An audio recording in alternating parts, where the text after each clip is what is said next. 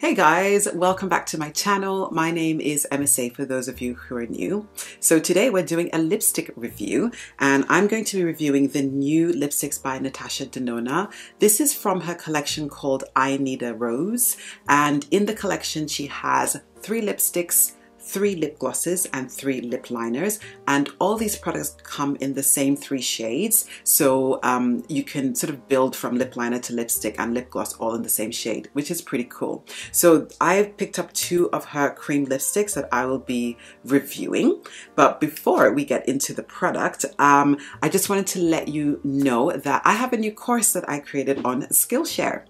So I am a multi-passionate. For those of you who don't know, I am actually a doctor. I'm a GP based in the UK, but I'm a certified makeup artist and I have a diploma in interior design. I've done lots of courses in photography and I've built up lots of skills in lots of other things, which I won't go into. But the course I created is called How to Achieve Your Full Creative Potential. And it's on this awesome platform called Skillshare where you can learn just about anything. So I'm going to drop a free link below this video that you can go and have a look at the course. So it's great for people who want to explore their creativity, or if you're looking for a career change, or you're just bored with your current 9-to-5, or or just for any other reason that you struggle with creativity, this course is for you. Alright, so let's get started. But before we do, you know the usual: like, subscribe, comment, you know the drill. Alright, first of all, let's talk price. This retails for £22 from the Cult Beauty website, and I think that's very much in keeping with the price point of Natasha Denona's brand. So it is a luxury brand, and the packaging is beautiful. It's got this beautiful metallic chrome finish. I'm just going to open up one of them. I like the square shape, which is cool. It's very easy to handle, and it's got this twist mechanism, and you've got the beautiful Natasha Denona logo on there. It's very smooth, very easy to use, and if I put the cap on, it's sort of magnetic, so that's not going to fall apart in your purse. So yeah, I like it. It's cool. And looking at the rest of her products, I'll show you this palette. This is a Sunrise palette by Natasha Denona, and I use that to create my eyeshadow look. You can see that there is a consistency across the brand, so that's good, and I wouldn't expect anything less from Natasha. So I'm going to quickly read the claims from the website as to what this lipstick is supposed to offer the consumer. So it's meant to be ultra hydrating, and it's a gel-based formula, which I found very interesting. It's full coverage, and it's meant to be lightweight, luminous with a long-lasting shine, and it's got papaya and aloe vera extract, which I think are quite moisturizing. Not sure if the papaya has got some antioxidant function, but I saw something called antioxidant on the website.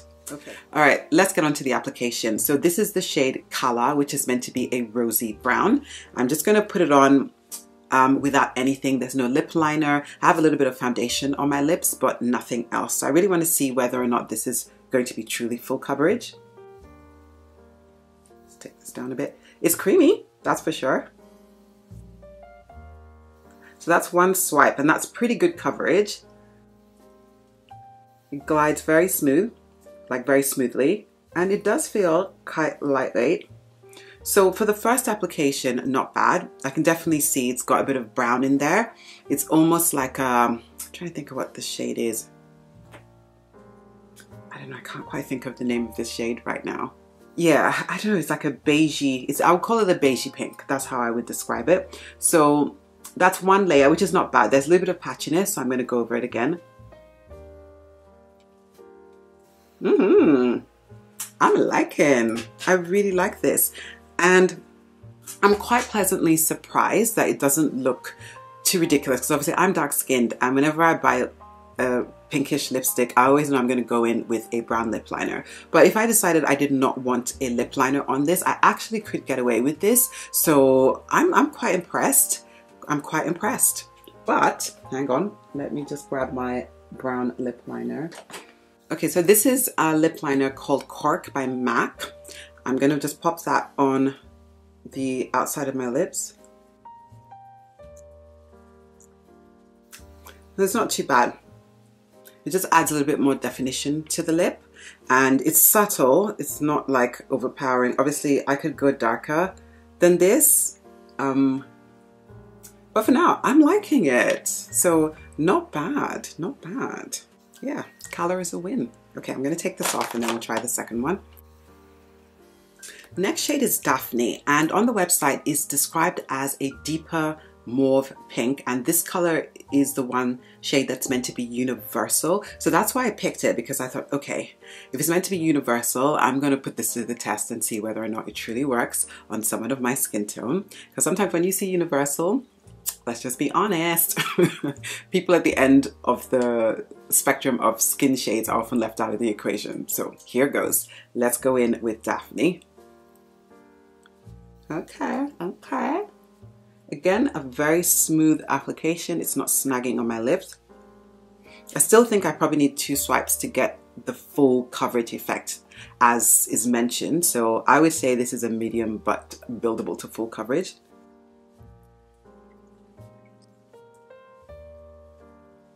And I will say it does feel ultra moisturizing. It feels really lightweight. Like, I like the way it makes my lips feel. In terms of fragrance, hang on. Not detecting much of a fragrance, to be fair, from it. So those of you who do not like fragrances, I think you're gonna like it. So there we go, that's Daphne. And I like it, but I know myself, I would still wear this with a brown lip liner, but you can go away with it. And I will say, yes, I do think this is quite universal, but I would say if you're my shade or darker, you might still just want to have a brown lip liner. So this brown one is called Chestnut by MAC, one of my all-time favorites. You need this in your life. You can see it just makes the lipstick look less stamped onto my lips, and it just looks that bit more natural. It's gonna blend that in. Obviously, I usually put on my lip liner before I put my lipstick on, but just because I just wanted you guys to see what the lipstick looked like beforehand, I didn't. Ooh, I like this one. Okay, I think Daphne might be my favorite. Yes, it's a very sophisticated pink. I would see myself wearing this for an occasion. I could see this. This has wedding vibes. Like, it's very bridal, like for bridesmaids or the bride. This is a good one. Oh, I like this one. I think this is probably going to be my favorite.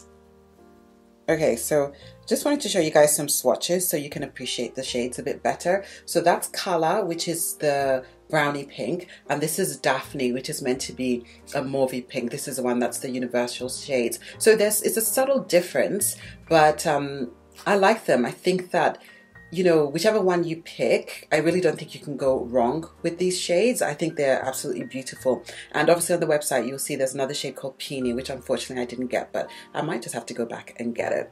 So yeah, and you can see it has quite that lustrous finish. There's that bit of sheen to it as well.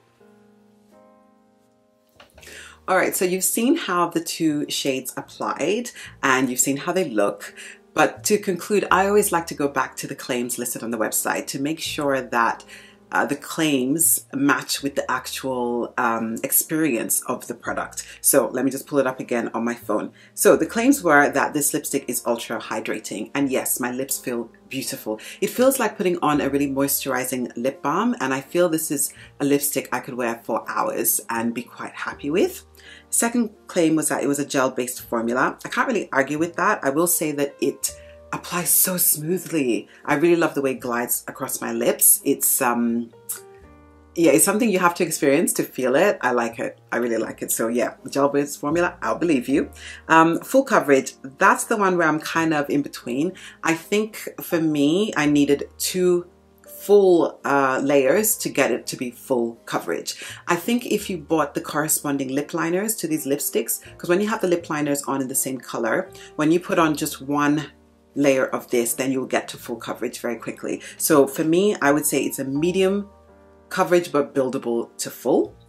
And then the other claim is that it's lightweight. And yes, I don't really feel like I'm wearing anything, because there's some lipsticks that can feel really heavy, or they just have a little bit of a sensation attached to them just based on how they react with the skin. But this feels beautiful, very, very lightweight. The next claim is that it is luminous, and yes, there is this beautiful shine to it.